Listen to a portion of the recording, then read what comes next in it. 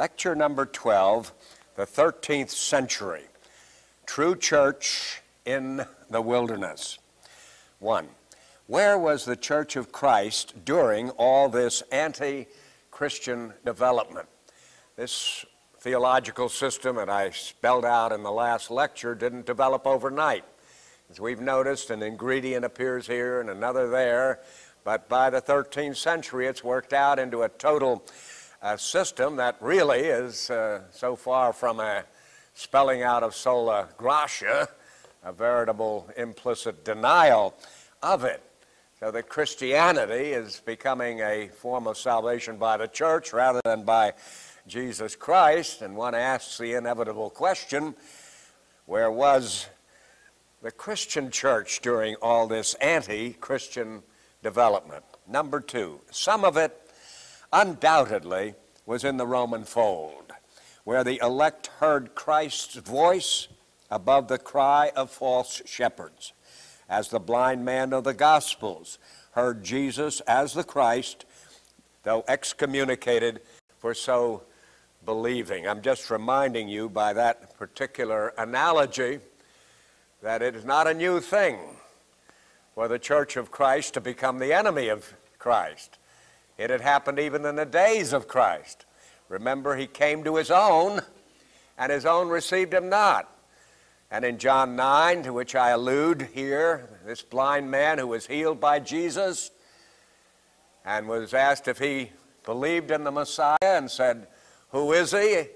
When he heard Christ say, "I who speak to you am he," you remember the blind man believed immediately. But he was put out of the church of the time, the synagogue of the day, for believing in the Messiah, who had been predicted for centuries. So now this is a very sad type of development. It is not a new one to find Christ wounded in the house of his own friends. Yet the church persists somehow. And when I ask the question, where was the Church of Christ during this deep abasement? First thing I mention is that undoubtedly many of those who belonged to the Roman communion were true Christians. The church had not become totally. Immediately raise a question about that. How can a church be anything other than apostate when it has a system of doctrine which is other than the scriptural one? Well, my reply is they didn't think it was so. There was no major critique such as I've given here at that particular time. The great Thomas Aquinas couldn't see what was wrong with it. These things, you see, which become easily visible centuries later, that people at the time, when it's developing right under their noses, as it were, can't see happening nearly so clearly. As I mentioned, Zeyberg says, sola gratia continued.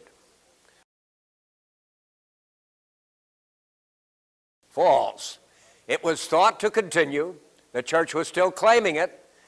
The church had resisted predestination and rejected irresistible grace, but it was still affirming. That's what Zeyberg means by that statement. Sola gratia persisted when these other doctrines had been rejected. What I was saying, by way of theological critique, in distinction from historical, consistently continue with these other elements rejected, and I spelled that out and so on. But what I'm trying to say now, and I hope I don't lose any of you in the intricacy of this development, my criticism could be quite sound and accurate. And yet at the same time, the people who are phrasing the doctrine this way not see it or intend it, or if they could ever see that this was the destruction of sola, have seen that they erred in rejecting predestination and irresistible grace. When I say the church was not apostate at that time, what I mean is that they had not explicitly rejected what they recognized to be what was recognized to be the biblical doctrine. So we have reason to hope that in spite of the fallaciousness of the salvific scheme, many people could have had true Jesus Christ right in the heart of the Roman communion. I think this was true of people like Francis of Assisi and Lombard and Bonaventura and Aquinas, just to name a few, even though no one would ever be saved truly if he understood and committed himself totally to this kind of salvation. Let me therefore read number 2 once again in answer to the question, where was the Christian church? 2, some of it undoubtedly was in the Roman fold, where the elect heard Christ's voice above the cry of false shepherds, as the blind man of the gospel heard Jesus as the Christ, though excommunicated for so believing. Number 3, outside the Roman fold, individual believers survived, and a whole movement grew. And I'll continue with number 4 before commenting. The Waldenses of the 12th and following centuries walked shoeless through the streets of Europe, preaching a simple, primitive form of the New Testament message, and many heard them gladly. Others also were crying out their hallelujahs, though this group was most prominent and most clearly evangelical. The Waldenses are an interesting story in themselves. We are limited in this brief course, of course, so we can't go into detail, but the important thing, it seems to me, to remember about the Waldenses is the fact that there were people who may not have been great theologians themselves, as Thomas Aquinas and others were, and so on, but could nevertheless see that what the church was doing was not what the New Testament was saying. And though they were much simpler minded and less of the shepherd calling them by name. And they also had the courage of their convictions, and as I say, they would march all over Europe, mocked by many and threatened by others, and ultimately, as we'll see, by the Inquisition itself. But at the same time, their witness was heroic, and it was fundamentally to a simple faith in the gospel of Jesus Christ. You can't get from the testimony a clear articulation of justification by faith alone. You just get the feeling these are people who know that that is not the way salvation comes, but it is by a direct trust in Jesus Christ. They don't know how to point out the errors of this sophisticated theology, but in their soul they seem to know it is not the way of Christ, just as undoubtedly in the Roman church herself sensed the same thing. Number 5, even the organized church at first tried to embrace them, the Waldenses, but the Waldenses marched and later died to a different drummer. Here I can't help but admire Rome. She first of all would try to win people before she would eradicate them. If they couldn't be won and were seemingly opposing the church, they would have to be destroyed if the Roman church with her 2 swords was able to do so. But she seemed to realize that if you couldn't beat people, you ought to try to join them, if you can do so without in any way jeopardizing your own status and your authority position and so on. And so efforts were made to see if Rome couldn't come to terms with Waldenses, and Waldenses couldn't come to terms with Rome. But as I say, the Waldenses were marching to a different drummer, and they couldn't hear the voice of Christ coming through the Roman hierarchy. Number 6, the Inquisition was more effective. There it did not, those whom it did not destroy, it drove into hiding, especially into Alpine fastnesses, where many of the Waldenses took their ultimate refuge, and because they were in high and hidden mountains, very difficult to approach, and they were able to elude their pursuers and to survive right into the era of the Reformation. But that's the reason many of them were called the church in the wilderness, taking that figure from the book of Revelation where the woman representing the church, attacked by the serpent and dragon, were driven into the wilderness and there protected by her God. I'd like to comment on the matter of the Inquisition. Again, not the details of many histories have been written about it, but the fundamental principle behind it. When you find a person like Thomas Aquinas justifying the Inquisition and the torture that went with it, you know there's got to be something to it. I'd not only justify the Inquisition, but I would turn the screws of torture on anyone, any unbeliever, if I thought that could make a believer out of him. And you realize it wouldn't be because of any ruthless inhumanity on my part, but on the contrary, a genuine concern for this person. Here's a person out of Christ.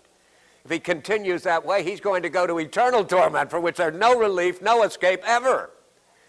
Now, you know full well if I could save him from that by subjecting him to a few days or a few years of torture, if I loved that soul, I would be unrelenting. There's no doubt that there were people who thought that could be done and that motivated much of the torture that took place in the Inquisition, or where it was unsuccessful, it eliminated people who would otherwise threaten the well-being of the church, which in their mind was the same thing as threatening the well-being of Christianity and the human soul and so on. In other words, the way I would put it is, if the Inquisition were able to do what the Inquisition thought it was able to do, it would be a very noble institution. I'm fully aware of the fact that when you use the word torture, especially at the end of the 20th century and so on, you use a word which, by just about everybody, including those who administer it, is a horrible term. And battles royal all over the world are trying to eradicate every last trace of torture, which still goes on at an awful pace in many hidden laboratories around the world and so on. It's a bad word, but as I say, if torture were able to save a soul, it would be a very benign term, and every one of you would be obliged to be Torquemadas if you had the opportunity or occasion. But according to the Bible, faith comes by hearing, if it comes at all, and not by tearing. No one is ever brought an inch closer to the kingdom of God by torturing him relentlessly. That's the fallacy of the Inquisition. It was based on an unsound theology. It was working on assumption that it could do good when it had no power to do such a thing. Consequently, it's left as inexcusable form of human torment. There can be no defense for it. Why a man like Thomas Aquinas couldn't see that is explained only because he had an excessive trust in the church and was inclined to think that anything the church decided and the popes approved had to be good. And I said a moment ago he was a Protestant saint. I don't mean that he was free of all the errors that accumulated during the Middle Ages, but that he had a core trust, but that didn't mean he was able to see, as Protestantism was later able to see in the 16th century. Number 7, there in these fastnesses, the Waldenses survived to the Reformation and to the greater toleration of modern times. 8, many interpreters see them as the woman church of the Revelation driven into the wilderness, and they are protected by God. It showed from the very beginning a sort of anticipation of the Protestants.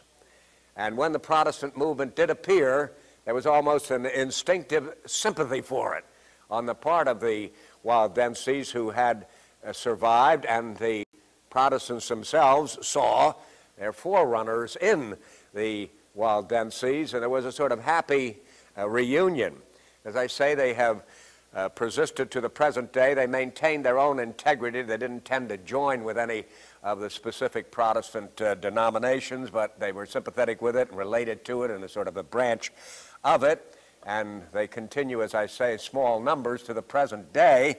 And it looks, as far as I can see, though I've never made any extensive investigation of their contemporary situation, it looks very much as if they've been affected considerably by modern Protestant liberalism as well, which means that the best of churches can decline, and very rapidly, though there are, as in the mainline denominations of other groups, a continuing witness in the gospel of Jesus Christ.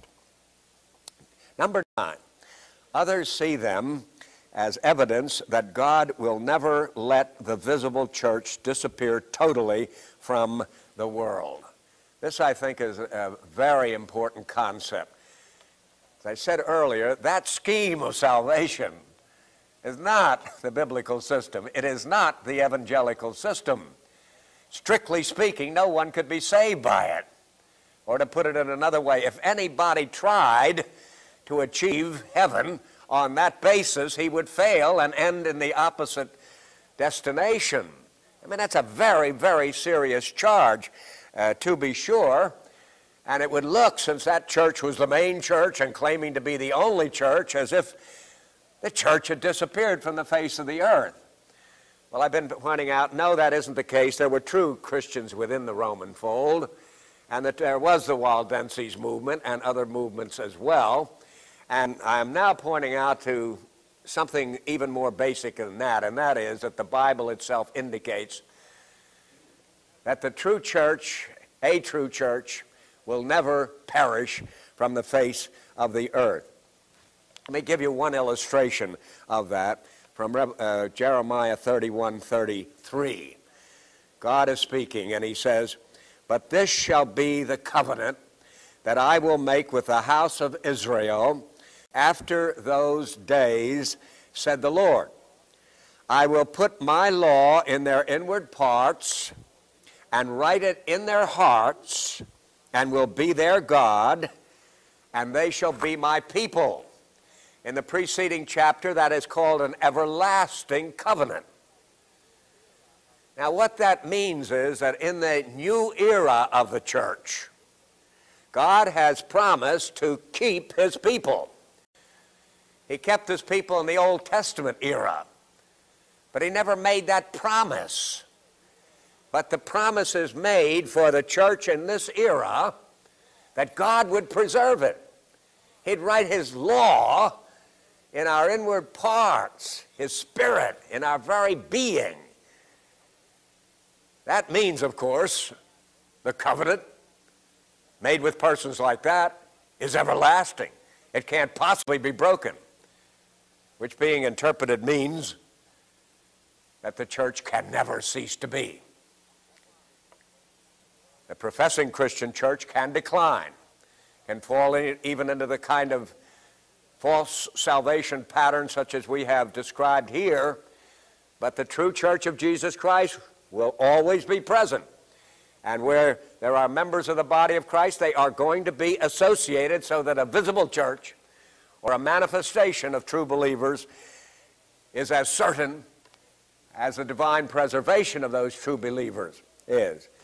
This is all by way of saying, in answer to the question, what became of the Christian church in the high Middle Ages? It was there all the time, some of it in an invisible form within the Roman communion, some in visible forms in other communions, but it was there all the time, and we know that it always will be. We're giving these lectures now at the end of the 80s, and there may be a 90s, and there may be a year 2000. How many ever years there may be before our Lord returns again.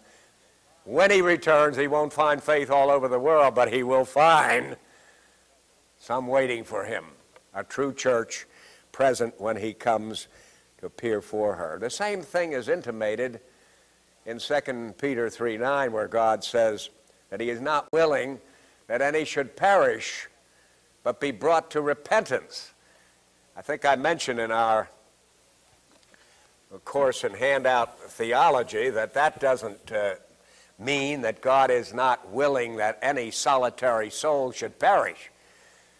There are millions of persons who perish, and if God was not willing that they should perish, they would not perish. God can save whom he pleases, he can regenerate as he will, and so on. But what it means is, he is not willing that a solitary soul should perish who is predestinated to be brought to repentance,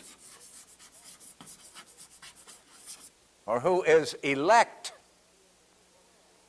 which means that this world, according to Peter's letter, this world will continue as long as there is one sheep of the great shepherd who has not yet been found.